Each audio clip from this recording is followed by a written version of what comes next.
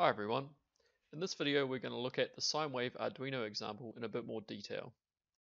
We will start by looking at the MegunoLink interface. As mentioned in the previous video, we have the connection manager which handles the serial connection. We have a monitor which is displaying the raw serial messages received. In this case you can see the raw message format for the plotting data on the TimePlot visualizer. The formatting of these messages is handled by our Arduino library. And finally, on the bottom, we have the actual TimePlot visualizer, which is plotting data extracted from those raw messages. If we now look at the Arduino program, we have included the MegunoLink library. We have created a TimePlot object called MyPlot. We have initialized the serial port, and in the setup function, we have actually configured some of the settings for the plot. You can see we are sending messages to set the title, the X label, and the Y label. We are also setting some of the series properties, such as the color of the lines, the thickness, and marker types.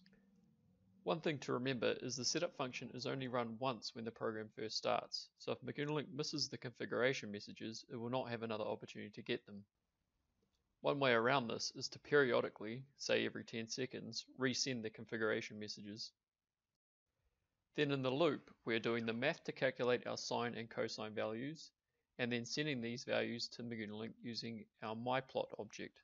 We call the sendData function of MyPlot. We specify a series name, in the first case it's Sinewave, and we include the sine value calculated earlier.